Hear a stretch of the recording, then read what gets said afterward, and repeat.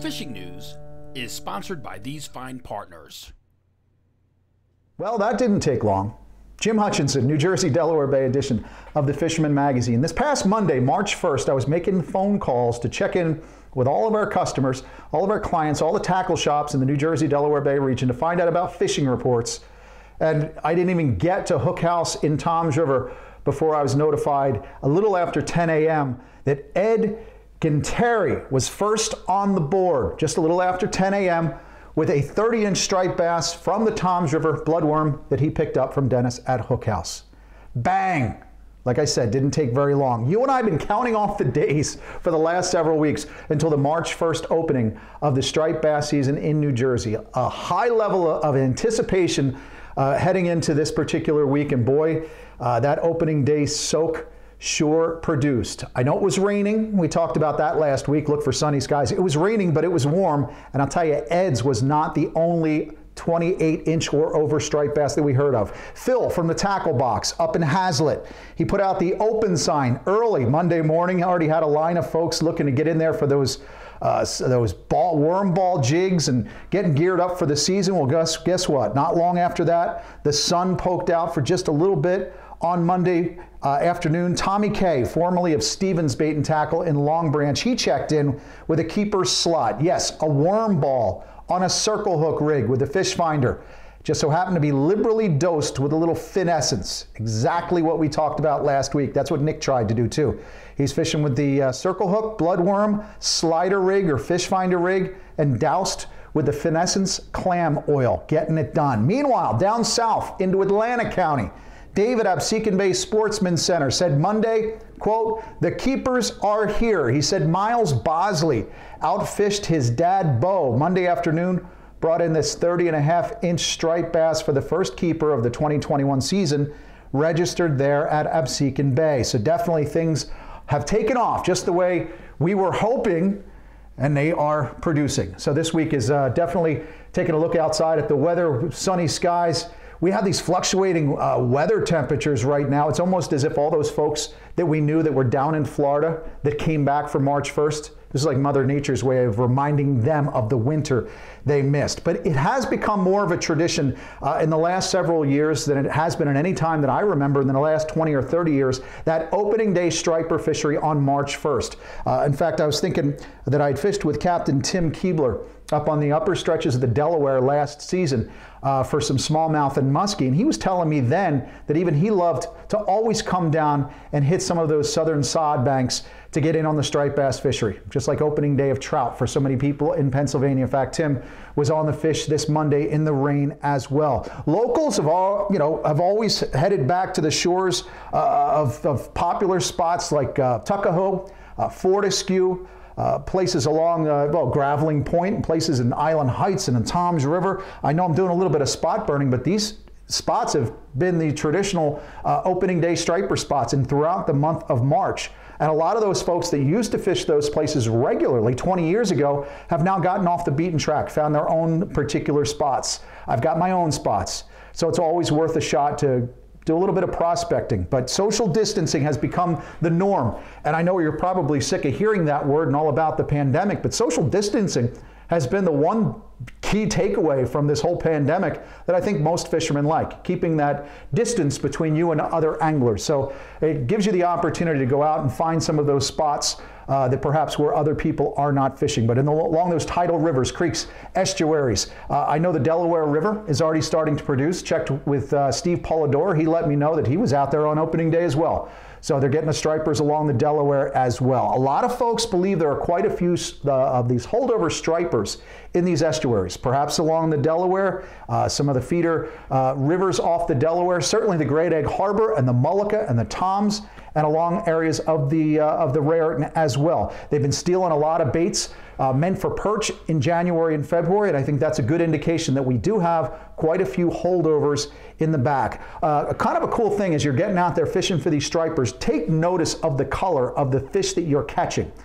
If they're holdovers, typically they'll have more of a bronze or brown color or golden color. That's because they've been stuck over the winter in those brackish waters. When we first start seeing those silvery fish, more silvery stripers with sea lice. That's when we know that the ocean migration is turned on as well. We're probably about a month away from that hot, epic bite that really kicks in with some of those pre-spawn staging stripers that are feeding along the Delaware. They'll come up the Great Egg as well, and also along the Raritan in the coming months. So usually the first week in April or mid-April is when that starts to really hit. Another thing to keep in mind as you're fishing for striped bass, don't forget to register with the state of New Jersey.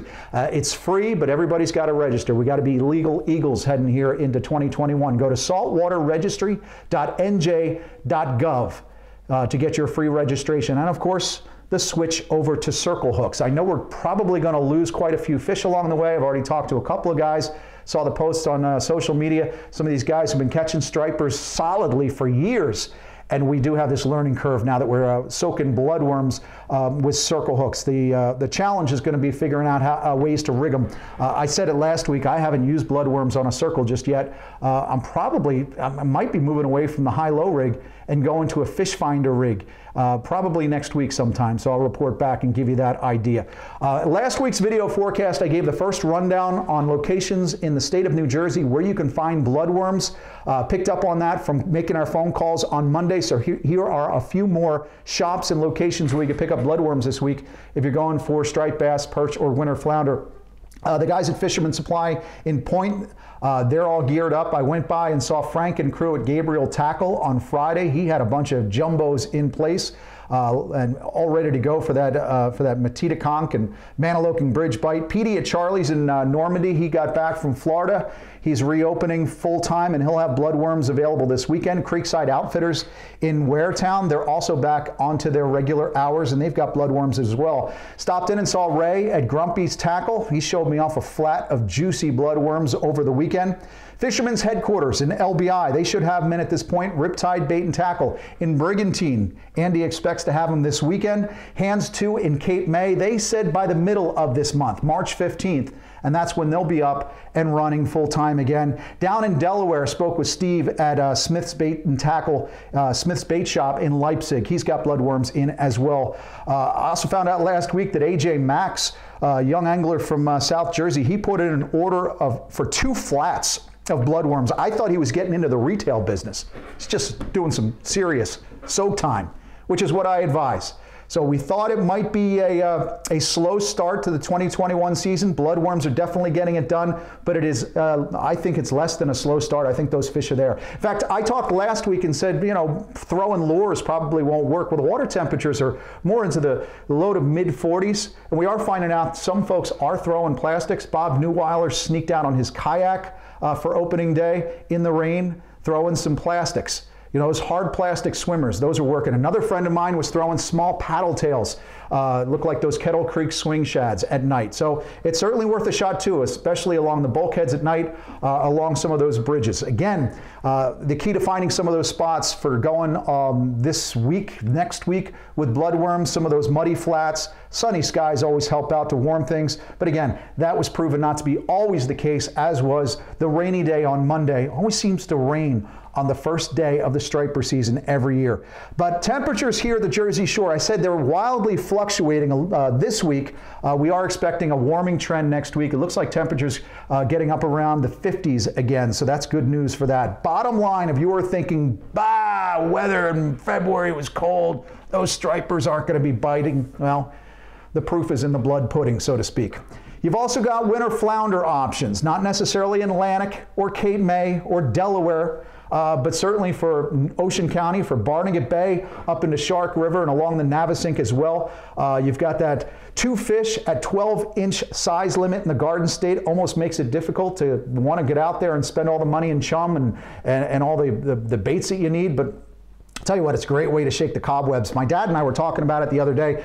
He reminded me of times when I was young, he'd take the Garvey out this time of year, and he would tong up some clams, and I was off to the side while he was working, catching some winter flounder off to the side, because tonging was the best way of chumming up the grounds and bringing those fish in. So tonging or raking, some guys use plungers along those bulkheads. I'll tell you, it's a perfect time, though, as far as the bulkheads go. Pick up a copy of the Fisherman magazine, put out a rod along a street end, kick back, get caught up in some reading. I'll tell you, winter flounder, about the tastiest, the sweetest tasting fish as you'll find. I spoke to Greg Kudnick at Fisherman's headquarters. He was waxing poetic about the old days of winter flounder as well. But he did say that things, there were some slow years, but he said last year, 2020, was one of the better showings in some time. And he said, we hope that it's the beginning of a new cycle, and this year keeps the trend rolling. If the weather holds up next week, as they're calling, with sunnier skies, temperatures in the 50s, it might make a good time for you to take a look at maybe renting a boat. Bobby at Fisherman's Den, he's got a couple of rental boats up there on the Shark River. Always a great location for getting out for winter flounder. The L Street Pier up there is a good spot too, and again, any of those street ends.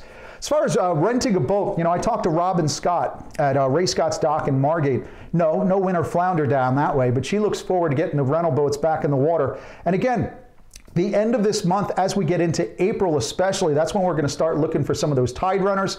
We'll have some of those black drum in back along the sod banks, and hopefully we'll get an early showing of striped bass in the back, or not striped bass, an early showing of bluefish along those sedges as well. But certainly, if you haven't thought about it, now's the time to start thinking about getting the boat ready to launch as early as possible, because it could be a good season back there in those back bays. Now, while it's closed here in New Jersey as of this past weekend, blackfish or tautog, down in Delaware, you still have blackfish the rest of the winter. So if you're looking to do some togging, you might want to check in with the folks at Lewis Harbor Marina, although things have really been slow. We haven't heard much along those stretches, not from Lewis on down to Indian River either. Although, like I said, I did talk to Steve from Smith Bait in Leipzig, and he said it was mostly white perch on those tributaries and creeks, but he was looking forward to guys getting bloodworms. He figured once he had the bloodworms in the shop, guys along the Delaware coast were going to start doing some striper fishing. So hint, hint, those bloodworms are in place. Time to give it a soak. Trout fishing too. The efforts in the stocking efforts in Delaware, Pennsylvania, and of course New Jersey will get started sometime this month. And also, as I read in the March edition of the Fisherman magazine, John Panola talks about shad. We should be getting a shad run pretty soon. For more on that, let's check in with George, our Pocono Outdoors guy. Well, hey, thanks, Jim. You know, first thing we got to talk about is this crazy weather we've been having over the past, couple days. It's been cold, it's been warm, it's been cold, we've had rain. You got to watch the ice, guys, when we get conditions like this. You know, some places are starting to thin out. Always be safe when you're getting out in that ice. Check your depth. This time of year, you could have open water in a heartbeat, so be sure you're careful. Now, I do want to touch on a few things. Some guys checked in. Tim Coyle was getting some beautiful perch out there in Beltsville, catching some of those real safe ices back in those by Preacher's Camp area where it doesn't get much sun. So there's a lot of good fishing yet. Up north, you guys are going to be even safer. You can get out there, and the ice is going to hang in there for another couple of weeks than it is down here in the southern Poconos. Now, one of the things we talk about this time of year as we get into March is the shad season. I know everybody's getting crazy about it. We're all ready for it. It's a sure sign of spring, and in my opinion, the start of the real fishing season here for the freshwater.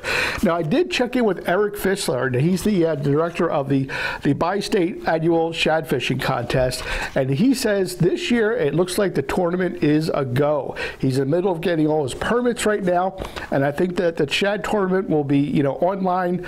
I think you guys got to go to shadfishingcontest.com. Look for the dates. I said he's getting his permits now. He'll be publishing the dates shortly. But check in there, shadfishingcontest.com, and I think we're going to have a great shad fishing season this year. Guys, I hope you get out and enjoy it. The weather's breaking. The water's warming up. Hopefully you're going to get out and get some fish. From Pennsylvania, I'm George, your Pocono Outdoors guy. So you trout guys, the New Jersey Division of Fish and Wildlife will hold its annual trout stocking meeting virtually this Saturday, March 6th. That's at 10 a.m. It's an important meeting, provides an excellent opportunity for anglers to ask questions, voice their opinions, give some suggestions about New Jersey's trout stocking. Licensed anglers should have received the email to register for the discussion, but you can see that URL on the screen. You can also go Google New Jersey trout or New Jersey trout stocking meeting. Again, on the marine fisheries side, that New Jersey Marine Fisheries Council meets on Thursday, March 4th, at which point the state hopes to finalize the 2021 summer flounder regulations here in the Garden State. I will be sitting in on that meeting. I'll have more to report this weekend into the next week and also in next week's video forecast. But again, if you're seeing this on Thursday, you're going into that meeting with just two options: May 22nd to September 19th, or May 28th to September 28th. Those are the two options being deliberated at that New Jersey Marine Fisheries Council meeting. You can get all the information over there at thefisherman.com. Again, a full rundown in next week's video forecast. I will hope to be doing that forecast from Egg Harbor inside of Tackle Direct in advance of their Clearance Canyon. The Clearance Canyon event, always a popular event to kick off the spring at Tackle Direct. That is going to go on in a couple of weeks. I'll give you more information about that incredible sales event. It's virtual this year, so it's a good opportunity for you to score some good tackle. One other thing, there's a virtual plug day, virtual plug day event planned for this Saturday, March 6th.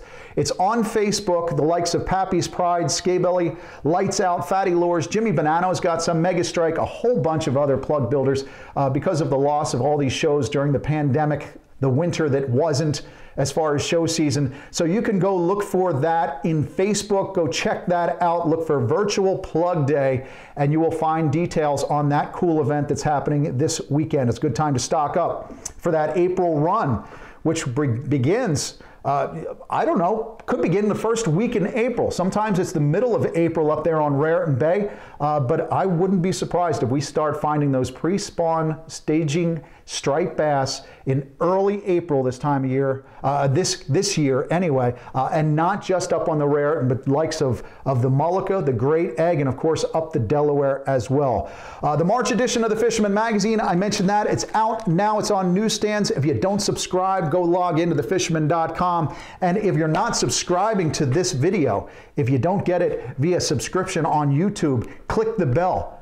Get yourself a subscription to this YouTube channel, because then you'll get all the videos that are coming out on a regular basis, including the one next week from Tackle Direct, where we'll check in again for more on the striper tally for 2021. Get out there this weekend, catch them up, and I'll see you next week right here at thefisherman.com. Steigercraft boats, built by people who fish our waters. Serious anglers choose Steigercraft for their 40 years of boat building experience right here in the Northeast and Mid-Atlantic. Visit steigercraft.com for a dealer near you.